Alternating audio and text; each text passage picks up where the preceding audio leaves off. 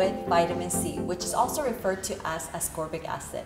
I know that this is one of our favorite must-have ingredients.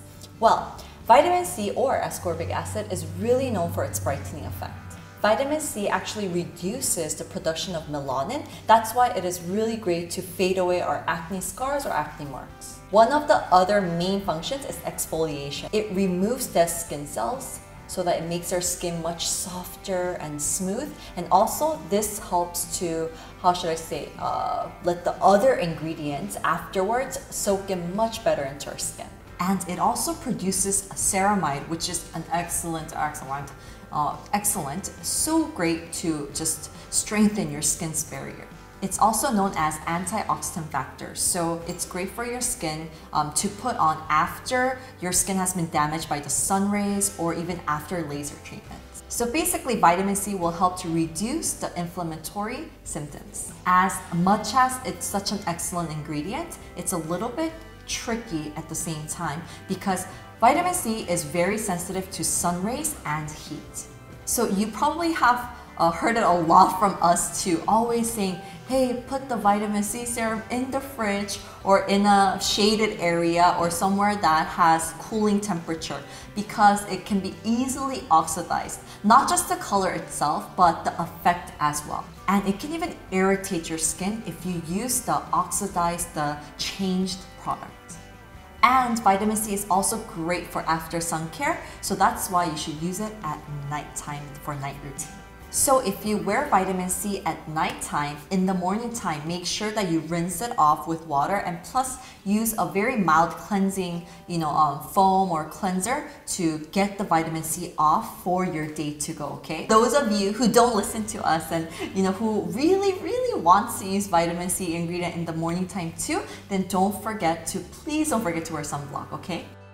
So I'm going to talk about the ingredients that you should not use with vitamin C. The first ingredient that you should not use with vitamin C is AHA and BHA. As you all know, vitamin C has a lot of exfoliating ingredients inside, and typically all the products inside, it has highly concentrated vitamin C in it. If you use this AHA, BHA, which also has an exfoliating ingredient, it's going to be over-exfoliate your skin. Especially people with sensitive skins, it's going to really irritate your skin. Not use AHA, BHA with vitamin C. So this product, Pure Vitamin C 21.5 Advanced Serum, and this product, AHA, BHA Clarifying Treatment Toner, people with sensitive skins should avoid using them in one skincare routine. But still, if you want to use this product, just use it on Monday, Tuesday, Wednesday, Friday, likewise. The second don't is vitamin C with niacinamide. Niacinamide is type of vitamin B, which helps your skin to retain more moisture because it increases the production of ceramide in your skin. However, if this meets vitamin C, it changes the vitamin C color into yellow, which will look ugly. And this means that vitamin C has lost its effect. And also, this combination can irritate your skin again. Moreover, vitamin C and niacinamide works best in different pH levels, so it basically doesn't fit. I really recommend using these two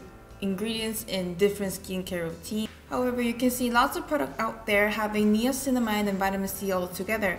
However, you don't have to worry about these because the portion is well balanced, so it will have no problem when using it. However, if you have a sensitive skin, I prefer you to try it before buying it. The third don't is vitamin C with benzoyl peroxide. Benzoyl peroxide is typically used when treating acne. It is an oxidizing agent that kills bacteria on the skin surface, which causes acne.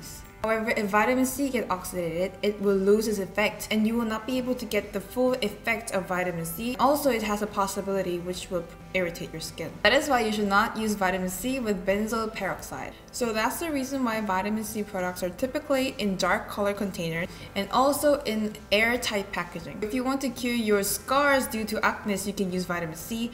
However, if you want to cure the acne itself, you should use the benzoyl peroxide. And the last don't is do not use vitamin C with collagen. As we all know, collagen is really good for our skin. So we eat collagen by eating pig skin, or we also eat collagen pills a lot. So the collagen gives elasticity and also can rejuvenate your skin. However, if this meets vitamin C, it clots. So it gets hardened, so it cannot penetrate into your skin. If these products cannot go inside to your skin. What's the good having it? We should be aware that we should not use vitamin C with collagen. So again, try using them on different routines. It's gonna be how to brighten skin instantly. You can see we need to check through the camera if it really worked or not. So let's check right now. First, let me introduce you to 5 tips on how you can brighten your skin. Number 1, making sure that your skin receives all the nutrients. You have to exfoliate. Now, dead skin cells actually thicken over time to protect our skin.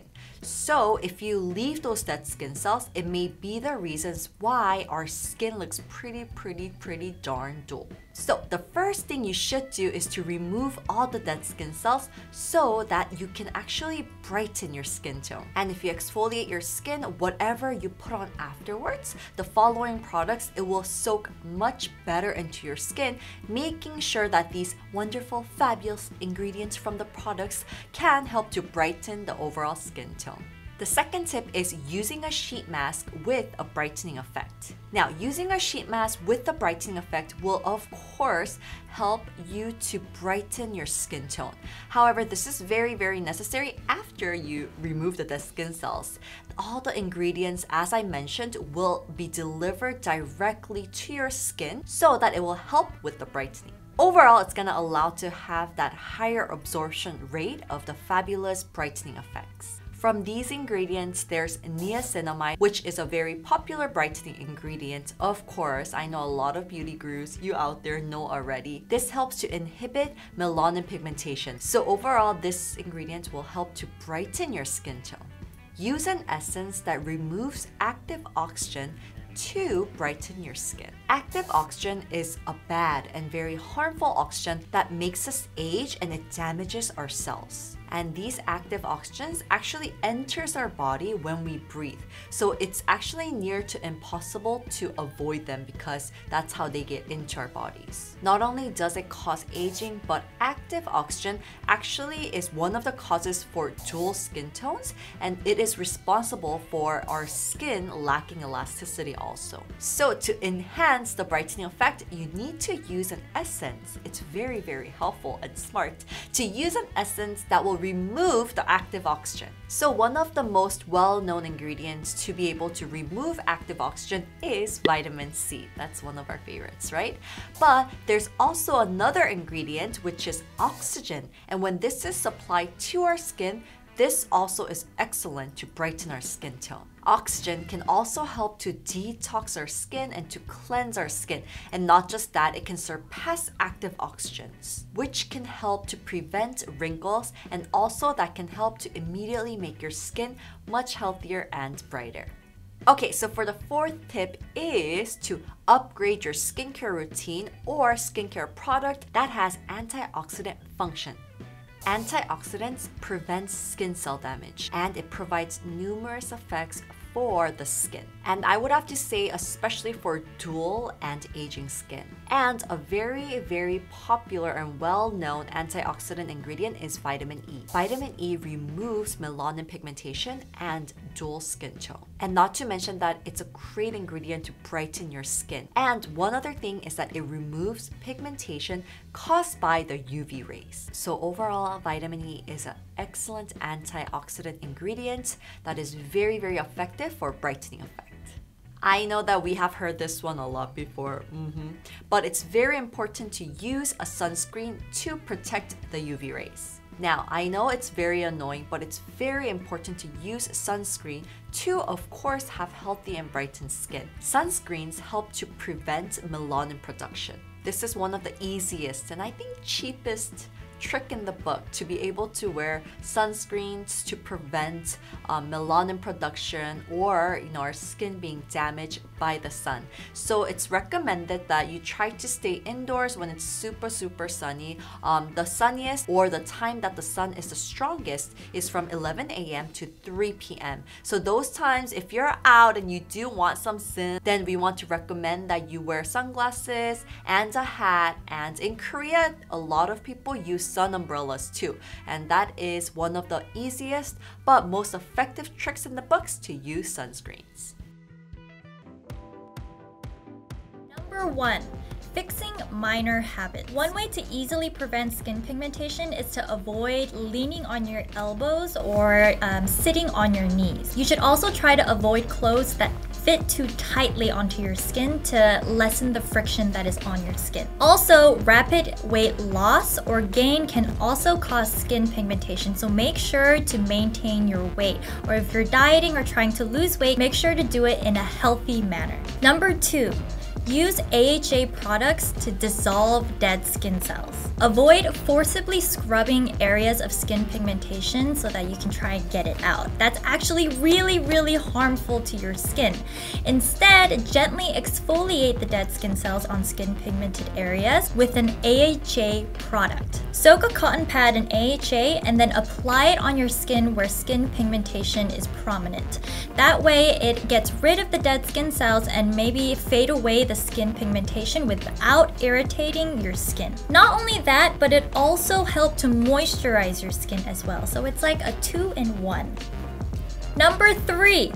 Moisturize after showering. So we all know that in the hot summer, our face becomes a lot more oily, or it can become a lot more dry, and moisturizing can become, a little bit of a chore because it's summer, you're lazy, you don't want to do it, you're not really feeling it.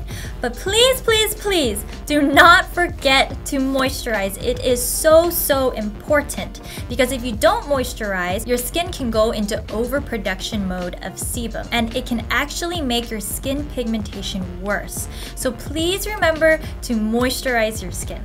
Try using mild body lotion with high hydrating properties and gentle enough to use on a baby.